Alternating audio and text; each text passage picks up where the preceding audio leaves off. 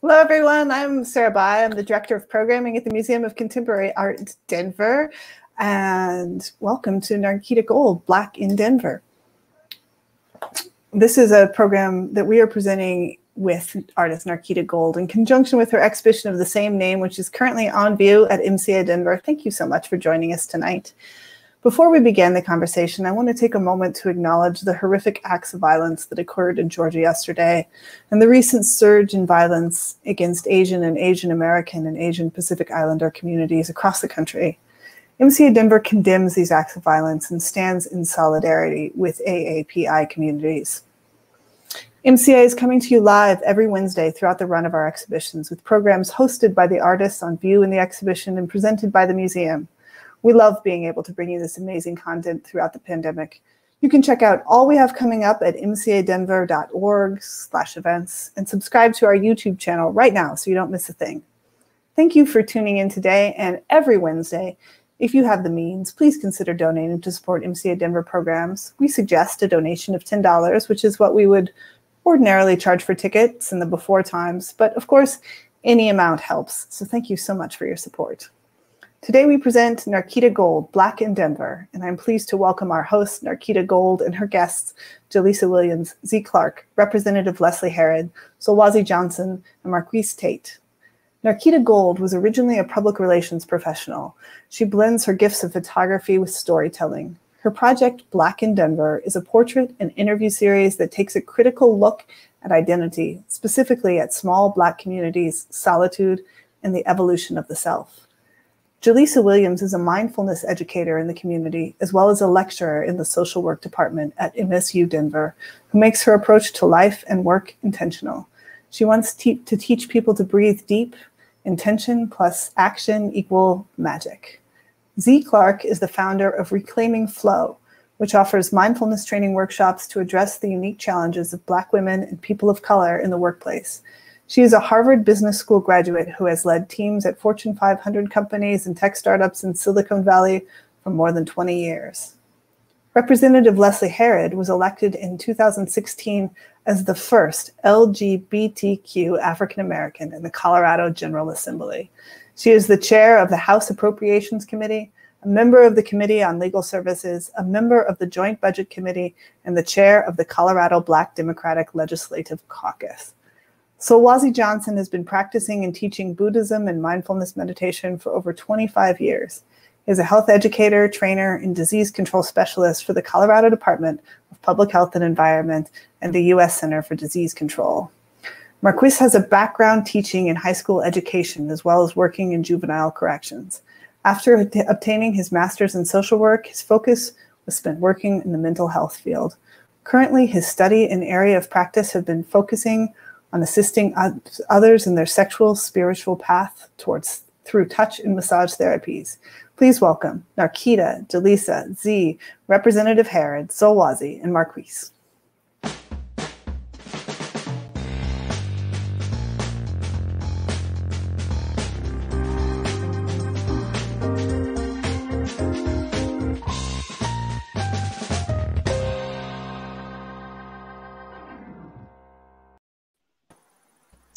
Hello, hello. Hi, everyone. Hello, It's so happy to see you. Hello. I'm glad you're all here. And I think we're going to jump into the presentation and then jump into the conversation portion of our program. All right. So Black in Denver is my portrait and interview series. And throughout history, Black people have been stereotyped and generalized by the mainstream media. From the media's criminalization of Black men to Black women being labeled as angry and loud. Black people have been dehumanized by anti-Black imagery and have dealt psychological injury from the legacy of slavery and lynching. My work is twofold. On one hand, it is a counter-narrative to generations of damaging stereotypes and tropes. It seeks to reveal to the viewer that Blackness is not a monolith, but a rainbow of identities. In addition, many of the people that I speak to and the voices that I include are centered around racial healing and mental health. I created Black in Denver because this is the place where I lifted the heavy, invisible cloak of oppression, saw myself, chose to be myself, loved myself, and was loved in return. All of this has helped me create a well-rounded life of liberation. Because of my experience, my work seeks to understand what it means to be Black in Denver. What I have found are the following: community, interdependence, freedom, authenticity, and the most important, the transformative power of love, which is what we'll be talking about today. So before we get started into the conversation portion, I would like to ask everyone who's here to talk about, briefly about their own healing journey and how they facilitate healing, racial healing, and why. So Solwazi, I'll start with you first because, with the recent events, what happened today, what happened yesterday, I would like to ask you about something you said during our conversation. You said, I am one who was here to serve and support healing. Not just in the Black community, but for all beings. So what does that mean to you and why? Why is that so important? Well, thanks, Narkita. And I want to touch on really briefly my journey to healing. And it was born out of suffering, my own suffering, and understanding and being committed to the path and understanding that there can be a different way. So when I was able to see the suffering in myself, I could see suffering in others. And there's an understanding. Well, we don't suffer in the same ways and for the same causes, but we all suffer.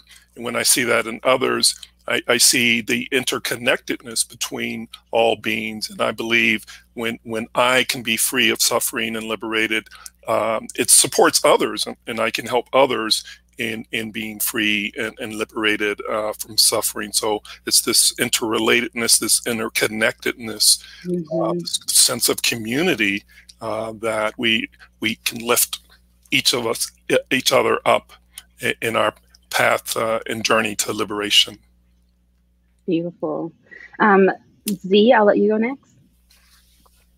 Hi. Yeah, I'll talk about racial healing particularly because the work that I do actually stems from my own suffering as well. I think with a lot of healers, you find that we experienced suffering, went to go learn how to heal ourselves, and then we wanted to help others. So for me, having worked in corporate America for over 2 decades, I experienced a lot of microaggressions in the workplace, watching my white colleagues move up a lot faster than me. And just it was a challenging experience. And so what I do is I leverage mindfulness tools and techniques to train Black people and people of color and how we can use tools like breath work and meditation to help us heal when challenging things happen at work, because they will. We're still on a very long journey.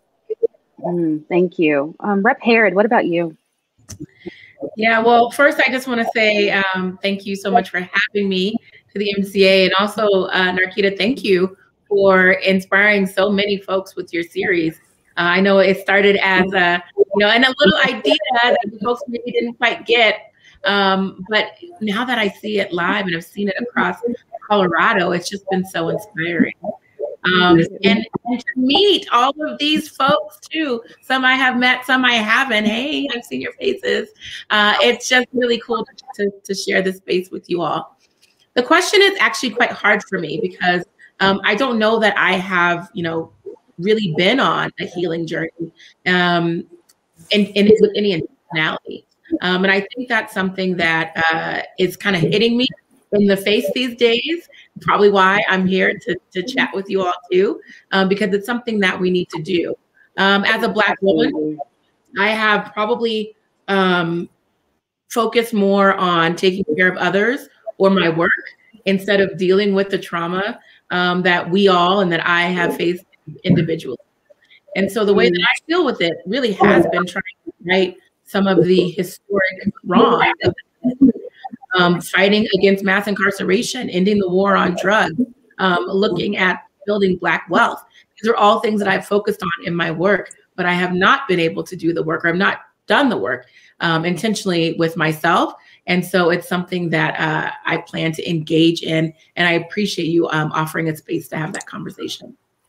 Yeah, thank you so much for being here. JaLisa, what about you? Yeah, so mad appreciation for being here. This is beautiful. And so I definitely agree. I feel like there's a level of suffering that I had to experience, but mine was like mad interesting. It was I was 13 and I got shingles, and shingles are stress induced like chicken pox. And I didn't know why. I don't understand those things. What am I stressed out at 13 years old, you know? But now, as a researcher doing mindfulness techniques within Black, brown, queer communities, teaching us how to connect with our breath, teaching us how to connect with ourselves again. I've really been able to sit back and I've recognized, oh, you got shingles because of generational trauma, because your mother didn't have the ability, time, or space to deal with her stuff, right? Your grandmother didn't, your great grandmother didn't, our ancestors did not. And so with that, like, I feel as if I've been very intentional around, so since I know this, I have to do something about it, right? And so I feel like I do it in a lot of different ways, navigating yoga classes, mindfulness workshops. I'm a professor, and so teaching power, privilege, oppression, like as a Black woman of my age, talking about these things at this time, just promoting some really cool levels of healing, I think has been really impactful. Thank you. And Marquis, I know you're having some tech issues, but if you can share, I would love to hear, about your healing journey or how you are, help facilitating racial healing and why. Yeah, I appreciate the question, and my apologies for technology issues.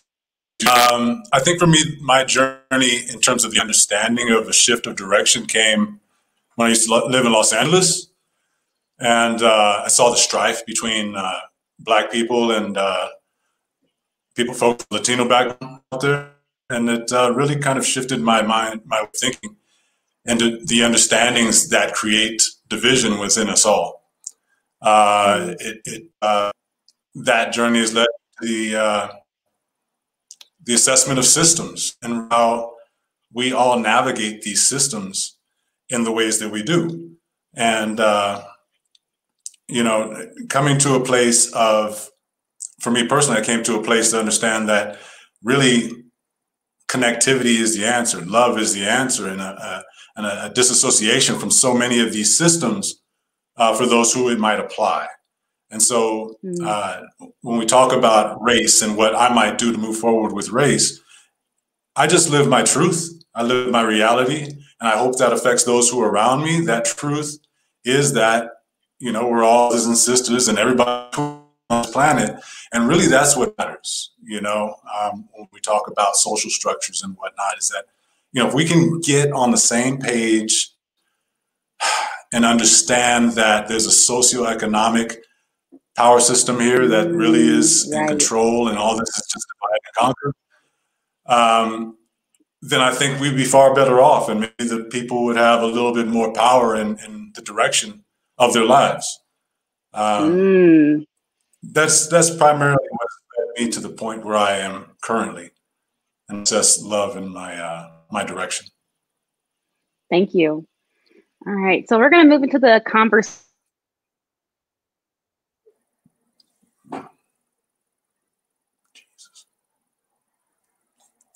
Dialogue setting. I'm going to ask a few questions. Everyone has about 2 minutes to respond. And if you you want to respond to what someone has to say, please do so, but keep it concise. And it's being open-minded. It's all about love.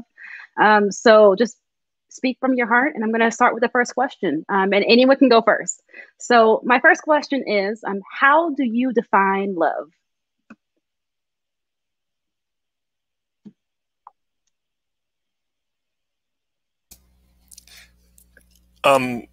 I'll start, and I think there'll be some resonance with how I define it.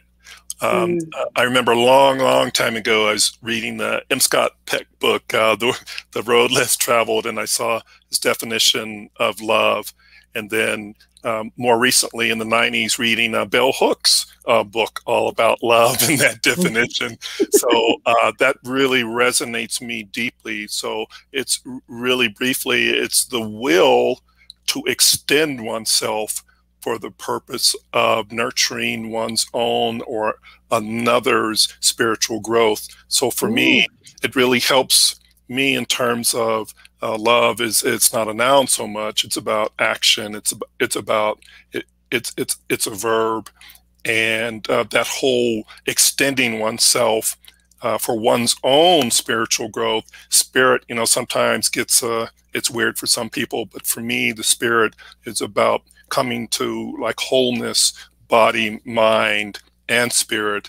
And if I can nurture that in myself, I think I can help others in cultivating that and nurturing that in themselves. So for me, that it's, you know, it's tricky and it's complex, but that the definition really, I think it's really powerful, and it's something that, yeah, I really resonate with. I want to piggyback on that. I mean, I agree with everything that Solwazi said. For me, love is a deep understanding that we're all connected, like, and underneath it all, we are one. And so if we treat ourselves and others in the best way possible, like, that is love. And I wanted to just bring up a practice that really reflects what Solwazi said, which is metta practice, which is loving kindness. And so there are different versions of this, right? So I'll just give like a brief version, which is, you know, you start with yourself, right? You hold yourself in your heart, right? May I be, and there are different versions, right? But may I be happy. May I be healthy. May I be safe. May I live with ease. And then you go, that's whole thing, to somebody that you love. And then maybe you move that to maybe somebody you have conflict with. And then you expand that to a community. And then you expand that to all beings, right? And that is love, starting with the self and expanding it out to everybody. I love that. Yeah, and I'll jump in on that and just say that it's so funny because I initially, you know, thought that love was putting someone else in front of you, right? And as he explained, it's not that. It's about holding yourself and holding others, holding community, holding someone else, holding space, and holding others in a way that is loving, that is nurturing. And I find that really interesting in my growth, is really kind of understanding that. So for me, when you ask what is love, it's like, what do I see? And I see and imagine, you know, community, right? I see, I hear laughter and kids playing. I hear this, I feel nurtured, you know, and it's almost like I can hear, you know, like two people breathing and trying to be in sync, you know? For me, that's what love is. And it's, quite frankly, it's a beautiful thing. Yes. I have to be honest, I struggled with this, and I felt like I was about to dictionary.com this before I slid through this panel, y'all. Because I feel very similar to, you know, Leslie in regards to, for me, when I think about love, it's a feeling, right? Like, it is just like to the bone, to the core. Like, it is a warmth around my heart. It is like a tingle up my spine. You know, it is just like when you feel like sun on your face, when you like stretch in the morning, and it's like that feeling, you know, it could even be that action, honestly and truly, but it's just that feeling of just, just giving yourself everything that you have, right? And I think a lot of my practice over the last few years, it's been very selfish. And I'm very much so around, how do you do this to you, right? And so when we were trying to define love, I'm trying to like outside of myself, you know, but it's hard because my practice recently has been a lot of like, so what is JaLisa like? How does that feel, right? You know, pleasure activism vibes of like, how do I put pleasure first as I'm moving and taking each step? And so, yeah, when I think of, I love the ways in which you all have described it. And then I just want to add, it's a bodily connection for me. Thank you. Marquis, what about you? I'm actually glad I'm going after JaLisa. She explained the emotion part of it perfectly. I've given it some thought, and to me, love is synonymous with appreciation. Ultimately, that's the closest word I've found that really comes to describe what love is, which, you know, love in the context of it is, you know, an emotion. You know, when I think about taking walks, you know, JaLisa mentioned, I think you mentioned breathing, just taking time to appreciate life, regardless of what the the situation may be. You know, a lot of times if we're looking for love, if we just switch the mind slightly, it right in front of our faces. I know for myself, I had an exercise of this when my father passed. And, you know, you wallow in what is the pain of a loved one passing. But if one can find appreciation, love for the experience that they have for this individual, this person, it just changes the experience in life. You know, if we take appreciation with every breath, with everything that we look and everything that we see, the interactions that we have with other people, the lens of the world shifts dramatically, in my experience of it. Thank you. I will share what I think. I think that love is an energy, a way of being. What Solwazi said really resonates with me, that love is a verb. But I also heard someone say once that how can you define something so powerful? And that really sat with me. And it just feels so good. Like, that's so true. Love is so powerful. How can you define it? So yeah, thank you everyone for answering that first question. So back to what Solwazi said, love is a verb. What does it mean to be love?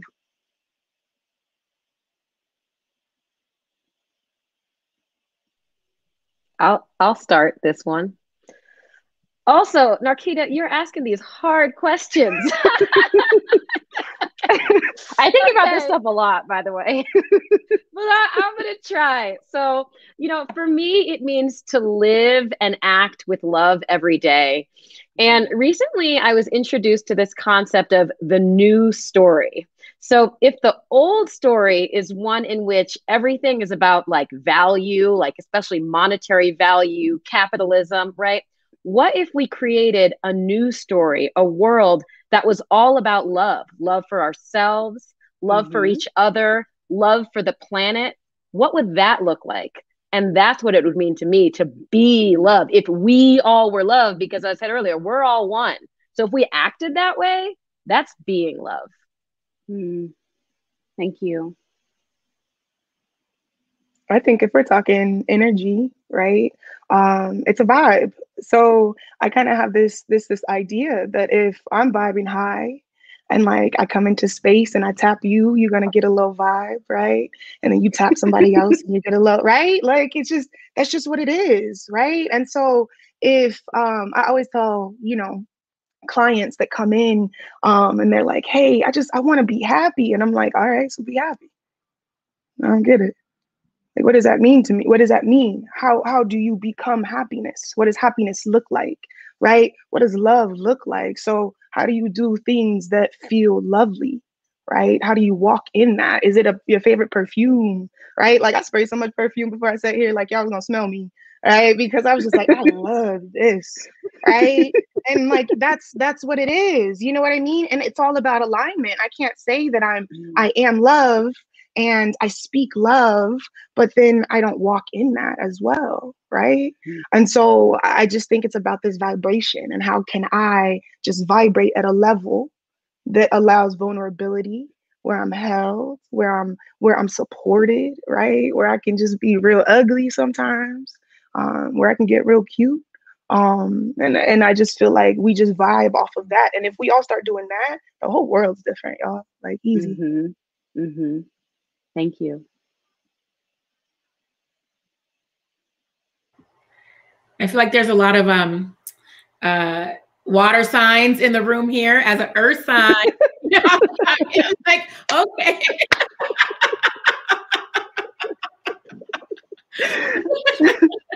But I mean, this question is again one that's like as an earth sign. It's like, what? These are very tough questions, you know. But I can feel love from you all, and so I just wanted to say that and to put that in the space is that, you know, just talking to you guys, even on a computer through Zoom, like I am feeling the act of love from you all, and I feel like you all, like I just can't wait to see you guys in person because you radiate it. You know, you all radiate it. And so I just wanted to just say that. And I don't really know the answer, but I know I'm seeing it right now. That's beautiful. I love that. Thank you. Well, for me, I'm a fire sign, I guess, Aries, fire sign. But for me, when I think about it, and being a mindfulness teacher and understanding how to direct attention and the power of directing and giving the gift of your attention. So for me, how to be love is giving the gift of attention and presence. We seem to be all so busy in this world, but I understand the power of listening deeply and giving someone your full and undivided attention can be really, really powerful to help support people in feeling you, because there's a resonance that happens, and being truly seen and not being judged. To me, that's all about being love, and but it starts with the self. So it's been a process to learn how to give that gift to myself. So yeah, God, self-love. You're right. It starts with the self. That's so true. I think for me, to be love is to be authentic and to allow for authenticity in others. That's kind of the foundational element of it, is really just being who we are, as long as it doesn't hurt others, and we're not malicious in our intent. It's all about being authentic and understanding that there is a beauty in the diversity that is life, and an appreciation for that. And again, that's what love comes from, the differences in all of us. And so allowing not just our neighbors, other communities, other countries to be authentically what they are, but also understanding that we need to also be, or we may find it beneficial to be on a journey of authenticity for ourselves. Thank you. So I'm going to move on to the next section. So I'm going to read 2 quotes, and then I'm going to ask a question. Bell Hooks wrote, "When we see ourselves as we truly are and accept ourselves, we build a foundation of self-love." In The Fire Next Time, James Baldwin wrote, "Love takes off the mask that we fear we cannot live without and know we cannot live within." So, what is the relation between love and authenticity?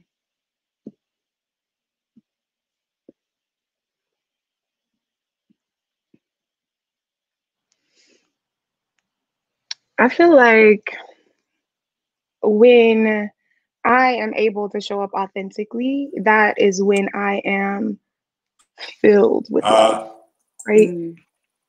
That's when I'm surrounded with love. That's when I'm being held up by love, right? When I can just show up, and this could be for myself, right? I'm showing up for myself. I'm holding myself accountable. But I even think on just like the slightest transition. I always talk to my students around code switching, right? I'm in higher education, and I talk like I watched 106 in Park when I grew up. And so, thinking about how do I, how can I just show up? I don't want to, hey, everyone, this is Professor Williams, right? And then once I was able to lean into how do I just love myself, like how I show up 100%.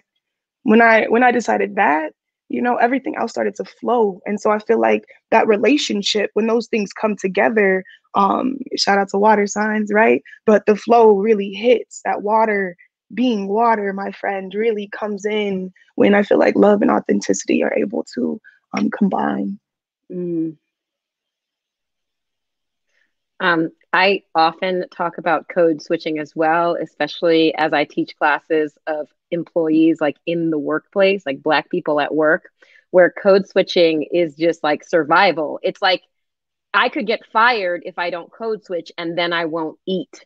So how can I feel like I can be myself, And as I thought about this question, I'd say I'd switch it because JaLisa said that, well, I mean, I'm not going to like rephrase you totally, but basically for me, it's the opposite order where you're like, if I'm authentic, then I'm loved. And I'll just switch it and say, if I feel loved, then I feel safe, and then I can be authentic, right? And so in cases when I don't feel loved, then I don't feel safe, and then I don't feel like I can be authentic. And so I'm going to bring up a topic, which is hair. Okay, see all this hair? You know, I didn't know what my natural hair looked like till my 30s. Why? Well, I'm of mixed heritage and my mother has straight hair, and I grew up with her saying words like kinkinization and cursing my hair and the Black part of my heritage.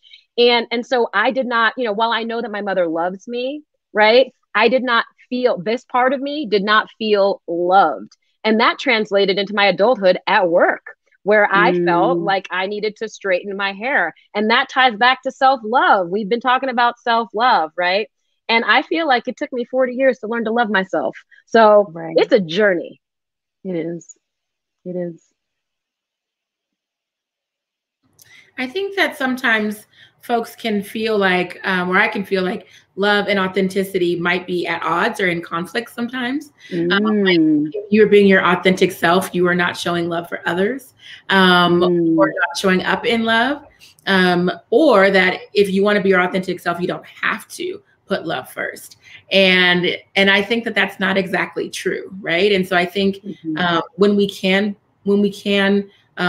love and authenticity can coexist without feeling like it is pushing down your truth, right? Or that you're having to step back for something that you don't, you know, you wouldn't when you don't want to. I think that's a really beautiful place to be in, you know? So authenticity doesn't mean that you don't have to hold care for someone else, right? It's just being your true self. But I do believe that you cannot truly hold love or be in a space of love if folks can't be authentic, right? Because then you're not loving someone's whole and true self or community's whole and true self.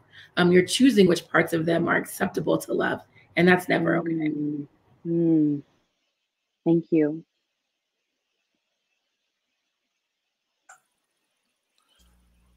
I know for me, the response to this question is quite the same as my response to the last one.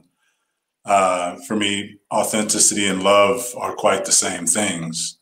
And again, the allowance of that for other people to be truly who they are is a representation of love. I do love to hear the different reflections of the answers to this question, because you're all, I don't know, correct is the right word, but I see validity in all the responses. It's great to see all these different perspectives to the same question. Yeah, I'm kind of feeling into the definition of love. I think I talked about being whole, body, mind, and spirit. And so to be whole and to be authentic for me is really accepting all of who I am. That's being whole. The imperfections, which, you know, that's a hard thing to do, especially coming up in a world where, I don't know, in this Black skin to be in, I mean, it could be it's life-threatening. So, but to be whole is to embrace all of who one is. And then I think that supports just the authenticity just flowing. Yeah, I have to agree with you, Solwazi. For me, it's been a part of my healing journey to get to authenticity. So I had to love and accept myself, right? So accept the imperfections and accept every part of my being. And then I could truly love myself. And then I could really be myself. But I wasn't going to get there until I healed from all the trauma that wasn't mine, that is mine. Like that is mine. I had to heal from all that stuff before I got to this place of authenticity. So it's been a journey. Yeah. Thank you. So my next question is, what is the relation between love and freedom?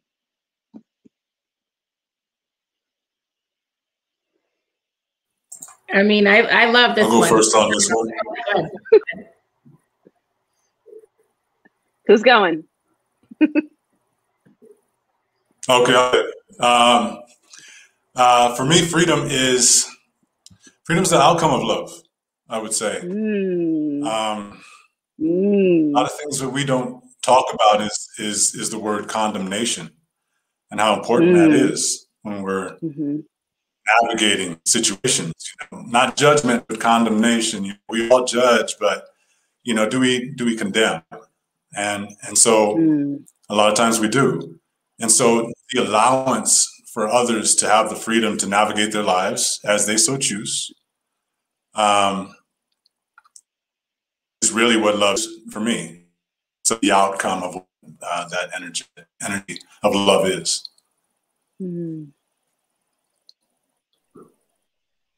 I'll follow on that one because it reminded me of both a book and an art exhibit. So there is an art exhibit and a book called Black Imagination. The art exhibit was a few years ago in Chicago, I believe, and then it was made into a book. But this woman, Natasha Marin, she asked Black people around the world the question, well, a few questions, but one of them was, imagine a world where you felt loved, safe, and valued. Okay, a world where you felt, I sat there with that question and I was like, do I feel loved? Do I feel safe? I don't feel safe. I really don't feel safe. And do I feel valued? I guess it depends on with whom, right? So it wasn't so clear. But if I was in a world where I felt loved, safe, and valued, then I would be free. So I'm with Marquis, right? Like, it is the outcome of love that is freedom. And also, you asked about authenticity early, and the outcome is my ability to feel authentic, to be authentic as well. Yeah. And I mean, I was just going to say exactly what Marquis said. And Z, I mean, that is where I'm at too. And my dog is being really free right now and really crazily, which is always fun. But, freedom is so important, and I think as we think about our fight for liberation as Black people, it's really about being free to be who we are. And that ties so much into love, free to love, as a queer Black woman, free to love who I love, free to be Black in any space, right? Free to be authentic. These words are also very intertwined. And I think sometimes folks forget that they're not only just intertwined, but they are descriptors of our Black community, right? And that's what I love so much about just this space and this conversation. We are free, but we are still fighting for our freedom. We are. So many good points, Leslie.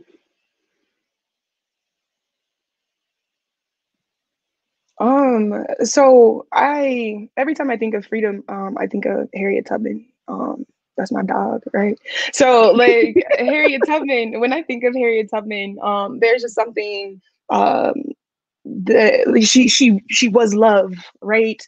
To leave and then to come back for my people, right? And I just think that there's something about that connection between having to love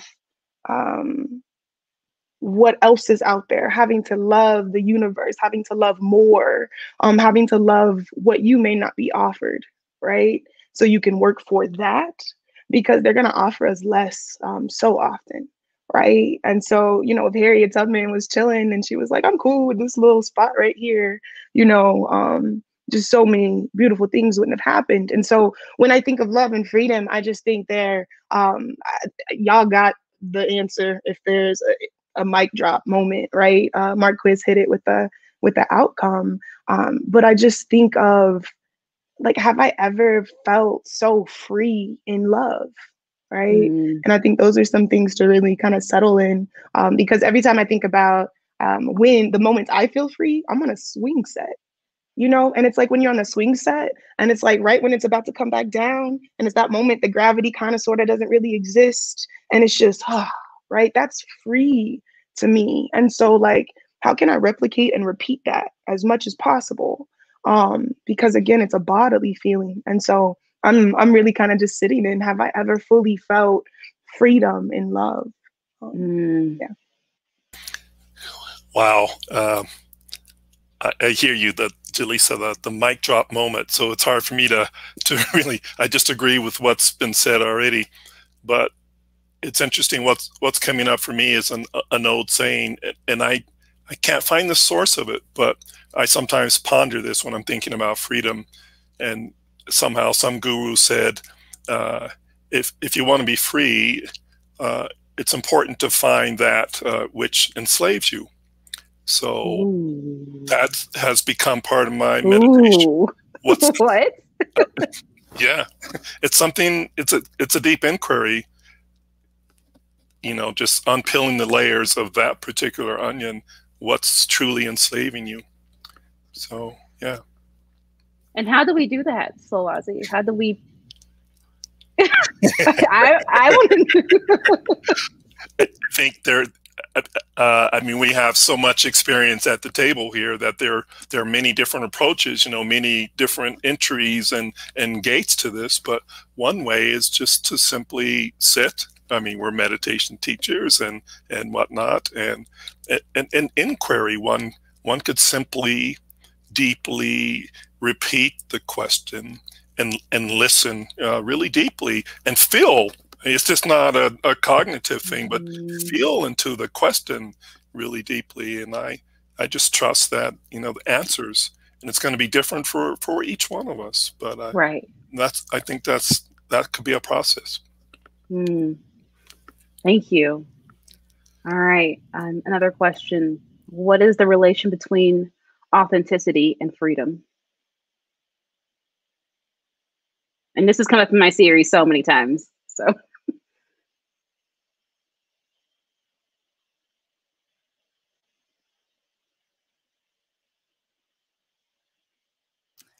I mean, I think these words are very similar, you know? You know, it's hard. I think it's hard to distinguish the two.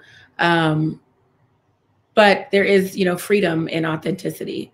When I am my true self, I feel free, right? Authenticity is liberating, especially in my line of work as an elected official. Being able to, you know, speak my truth is freedom, and it is liberating, and it's a part of that journey to get stronger and wholer, freer, right? Right. So I just find they're so connected.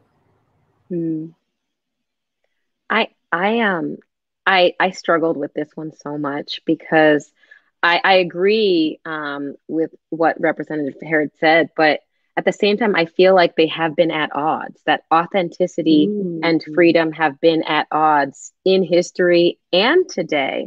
So, you know, if you think about slavery, right? Like if our ancestors said what they thought, well, first of all, they weren't free, right?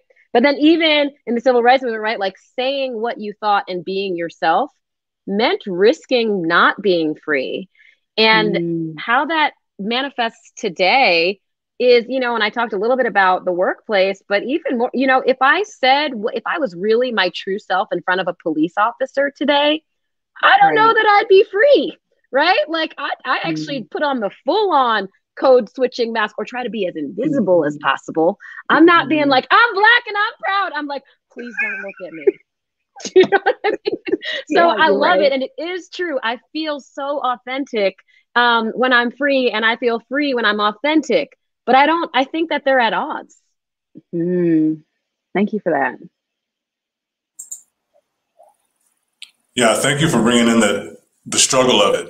I was actually going to reflect something quite similar to what Leslie spoke so eloquently to. But Z, I appreciate you bringing in the conflict, because really that when we're talking about the struggle of things and how life is and how life can be, obviously there's struggle. Obviously there's a lot to fight for.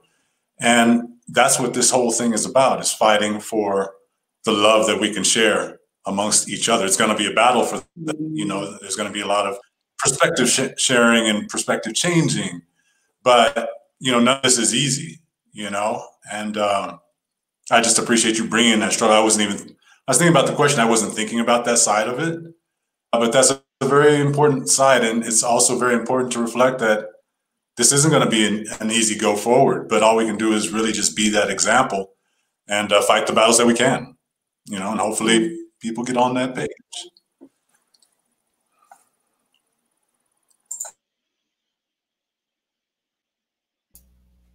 So a big part of my work and my path is the desire to fully show up and with an open heart. That's been my work, cracking and cranking this heart open. With an open heart, I feel like I am authenticity flows as well, and with that, freedom as well. So it's all linked as one for me. Thank you. And I've got JaLisa. Sorry, go ahead. It's your space. Nope. I was about to say, yeah, what they said. So go ahead, girl. Yeah, that one. Yeah, next. No, when I think of this, I definitely am piggybacking. You can tell we've been in too many Zoom rooms by saying piggyback, but I am piggybacking off of what everyone else has already said, right? I have to say that my relationship with authenticity is a lot stronger, I feel like, right? Like I've been really doing a lot of work on how do I show up authentically, right? Yeah. And with that has allotted me spaces and access to freedom I don't think I would have had, 5 years ago. I don't think the ways in which I show up in rooms, in classrooms with my clients, right? It has allotted me some freedom in other opportunities. It has allotted me freedom in my spirit. Like, I'm not like, ooh, do I got to do this to show up in this space, right? So I feel like those things have just been so together for me, right? I feel like the one I've been working on is that love, like, and what does that look like, feel like, and sound like when we're navigating both of these together. And I was over here trying to think of like a math equation, because it's like authenticity plus freedom equals love. And like love divided by authenticity. Put it on a shirt, man. You got it. Put on. I was like, all right, cool.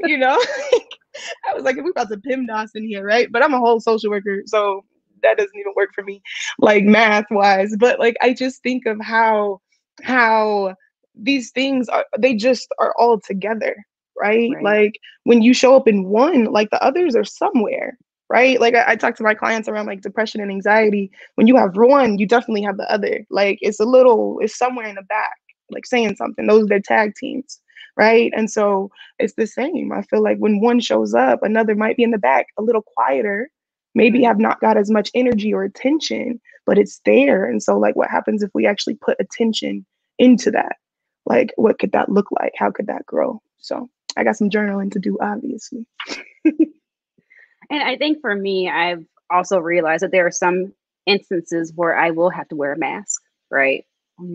But showing up authentically and being in those spaces where I can show up as myself fully is just so freeing and liberating. And I advocate for that all the time. So one more thing, one question, well, more like I want your response to this statement. How do you feel about the following?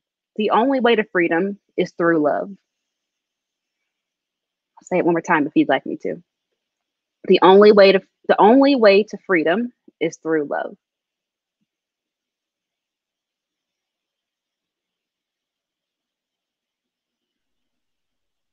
And then we'll open it up for questions to other people.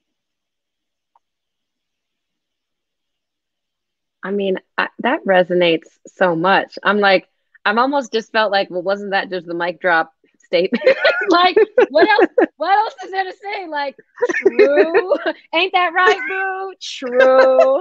Right? Yeah, I mean, I totally see that. And I guess the only thing that I will add is that it's not just our own personal freedom, but freedom of the community, and not just Black people, but like society, right? And also like generations of history and trauma. So I'm gonna, even like white people whose ancestors, did some things, like they also need some freedom too, freedom from all that happened, and that there is like we inherit a lot of that trauma. Everybody's inherited the trauma, and so if we love each other and each other like everybody, that of all rainbow colors, if we love each other, then we will all be free. Right. Yeah. I mean, I agree with that, but I had a very tough day today, I will say, at work. I spoke out against violence against the Asian community and was met with such visceral like hatred from my colleagues. Not, you know, just saying white supremacy doesn't really exist, or they weren't born as white, or they didn't choose to be white, or whatever, all this stuff, right? And so when we speak of love and freedom through love, when with what was just said, you know, I have a hard time always connecting with that, or believing that, to be honest with you, that love is the way to freedom for people who look like me, right? Because usually it means us loving them and not them going through the journeys that they need to go through. But that's not necessarily the truth, right? That's how I'm feeling it right now. But in this conversation and feeling, you know, and being in a space that is all Black, you know, and feeling the energy from you all, I see that it has to be the way, you know? And so it's like just reminding each other that you can love through all of that. And that doesn't mean forgetting or even, you know, excusing other folks' action, but it's still just lifting up and sitting in that love space. So I want to thank you all for pushing me in a conversation that I probably wouldn't want to be in right now, to be honest with you, speaking about things that I don't want to talk about, but has helped me, I think, process some really tough points in my journey today, and in general, but understanding that we've got to sit in that love, especially when it's the hardest to do. I appreciate that. And even adding on to it, I think the reality of the fact is love does not mean it's pretty, right? Love doesn't mean like, oh, okay, yeah, it's okay. Yeah, totally. White privilege doesn't exist, right? That's not love, right? That's nothing but just falsehood. That's continuing to push into a system in which we are uninterested in being a part of, right? And so what love looks like is calling you out, right? Calling you in. What love looks like is bringing in some evidence-based research and saying that's wild because white supremacy looks like it's been around for a minute. You know what I mean? Like, I'm just trying to say, you know, so like, I think we have to think about what love can look like. And love has been hard for me. I remember when my parents, they gave me that tough love, right? Pick your stuff up, go to the room, right? That was tough love. Come in, let me talk to you about what this was. That's tough love. And I think that has to be had. And we get to choose as Black bodies how much capacity we have to offer that love, right? But always make sure we're holding it for ourselves at the same time. I think Z brought up an interesting point about healing, racial healing, and that being a part of getting to self-love because of history, because of being the descendants of either enslaved people or being the descendants of slave owners and overseers. Like there's healing that has to happen on all fronts before we can get to this place. And I don't think that we've done it, right? We haven't healed from our history because we don't want to acknowledge it, right? So I wanted to just throw that in there. Yeah, that's beautiful. When you posed the question, I also thought about love plus freedom. I went back to my ancestors and was thinking about what was it like for them. So I truly believe deeply, and this is kind of the mystery of life, but my ability to kind of love and be free serves my ancestors as well. I know some way, shape, or form it benefits and helps their healing as well.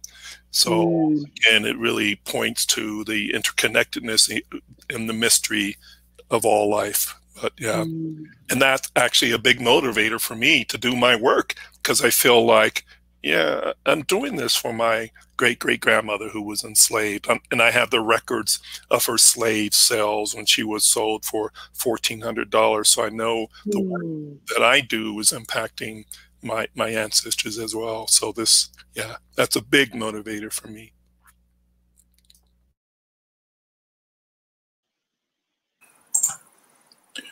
I think for me, it comes back to the systems ultimately, and our individual path, our individual course of what love is and how that equates the direction of freedom. You know, we all have to take a look at, I don't know what, I can't recall the quote that was said that Solwazi had mentioned earlier, but it was an amazing quote. I believe it was reflecting about, I can't remember what the quote was exactly, but it was a great quote. Anyway, when we talk about the direction of freedom and love, really we have to find that in ourselves. We have to understand the systems that have given us the narrative of what love actually is and how that is supposed to show up, what the representation of that is, and understand that that which is given to us in terms of our information many times is coming from those who will profit from our following of these particular principles that and definitions that they're giving us. And so having the ability to sit here and really explore the depths and understandings of love and how they might apply to our societies and how we might be able to all benefit from all of this, I think is paramount to the understanding. And Leslie, I appreciate you sharing your experience today in terms of, you know, the space that you were in and how you've allowed yourself the flexibility to take in some different perspective today. And that's love. You know, we all need to do that, you know? So I appreciate this forum. Thank you. All right, so we have a question from the audience. It says, beyond this conversation, will you or any of your panelists host future opportunities for Black folk in Denver to dive into creative liberation? I mean, I guess I'll comment. I co-lead an organization called Black and Brown Women's Alliance, and we do monthly events. It's a monthly BIPOC event that's not just for women, so it's just BIPOC folks. And that's like meditation. There are different themes every month. We also do a full moon, Black women's full moon meditation. So if you're interested in mindfulness, the Black and Brown Women's Alliance, you can find us on Instagram. It's Black and Brown Women's Alliance. I mean, I'm absolutely happy to join any conversation like this. It definitely provides the balance my soul needs. I'm actually jumping off of this to go and speak about toxic masculinity and Black queerness. So, you know, you can, when you're done here, you can hop over to the next Zoom room or whatnot to have that conversation with the Color of Conversation with Martha Vineyards Film Festival. But we need to have more of these conversations. We need to be in these spaces together. And when COVID has passed its journey through us, hopefully we can celebrate what we've learned through this journey together. And continue to move forward in person in each other's spaces and energies together as well. So thank you so much for having me. I'm sorry I have to jump, but I really appreciated the conversation. Thank you so much for joining us, Leslie. Bye. Bye. JaLisa, I think that you can speak to, you know, what you've got going on in the community when it comes to creative liberation. Sure, yeah. I feel like I used to do so much more. So I feel like really like to the back with this question, but I definitely, my friend Leslie Pace, so shout out to Leslie, and we have a podcast. It's called The Soul Subliminal, and so we drop new episodes like every week. And we are doing mindfulness conversation, holistic hoism, and just really tapping into ourselves. I said that, that's all easy. Just like really learning how to tap into ourselves, our bodies, having great conversations. We have a beautiful conversation and interview with Narkita here.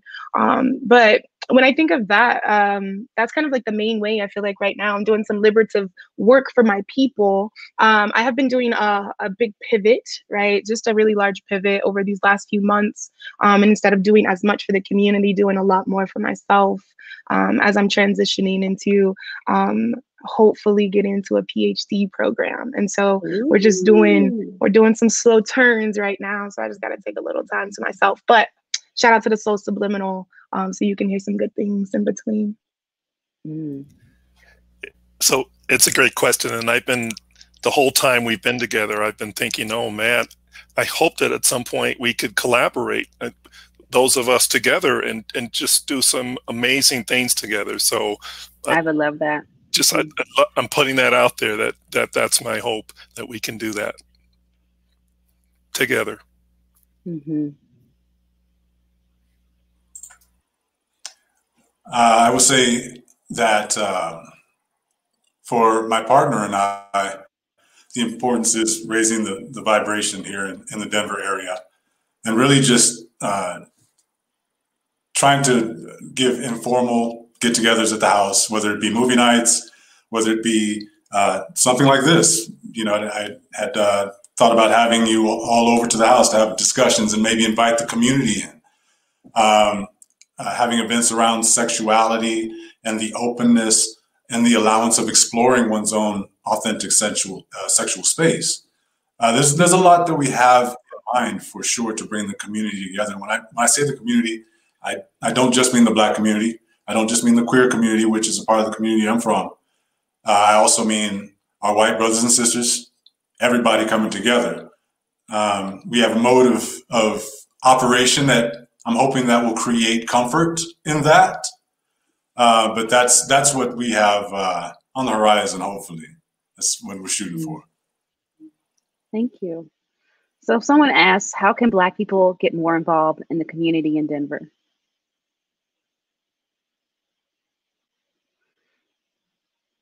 I think it takes a lot of intentionality.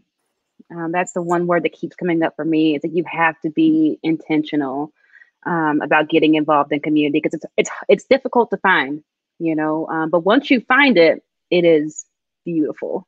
It is special. It is unique. I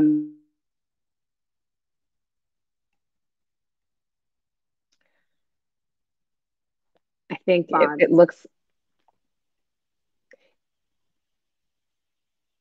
Narkita, you froze for a little bit. Are you back? Okay. Yeah, I'm back. Yeah, you talked about being intentional. That's what we heard. You have to be intentional. Okay. Yeah, you have to be intentional. It's difficult to find community here in Denver, specifically Black community here in Denver. But I think with intentionality and just continuing to try and, you know, be diligent about it, yeah, that there is a way to find it and get involved. I do have a Facebook group on the Black in Denver Facebook page where people are asking questions, asking for like, where's a barber? Where's a great place for like affordable rent? You know, so if you find that Facebook group and join it, I'm sure you can get connected with some folks in that way and get involved. Yeah. I have some suggestions on that front, because I've been in Denver for about 2 years now. So I feel very, very new to Denver and was like, where are the Black people? And so what I found was that there are meetup groups and organizations based on people's particular interests. Mm-hmm. So I'll give you an example. If you're interested in the outdoors, which I am, as a rock climber and snowboarder, there is an organization called Outdoor Afro, and it's national, but there's Outdoor Afro Colorado. Or if you ski, I think it's called, the Denver one's called like Ski Noir or 5280. You just Google Black people skiing in Denver, that's going to come up. And so, you know, if you're interested in the arts, if you're interested in writing, I think if you do a little Googling for like Black people and the thing, you'll probably find it. Mm-hmm.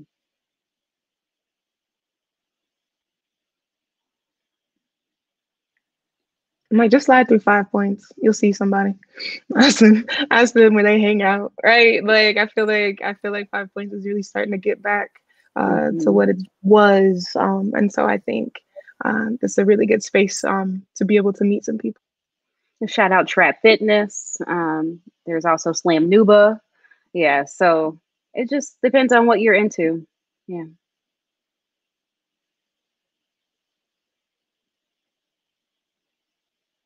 Do we have any other questions? All right. Well, I think that's about it. I want to thank everyone for being here. And thank you for the audience for tuning in and listening to this conversation, which was amazing. Like so good, so deep. So I feel so much love right now. And I hope that you all do too. And I hope that people who are listening also feel all this love that I'm feeling. I hope you all have a wonderful night.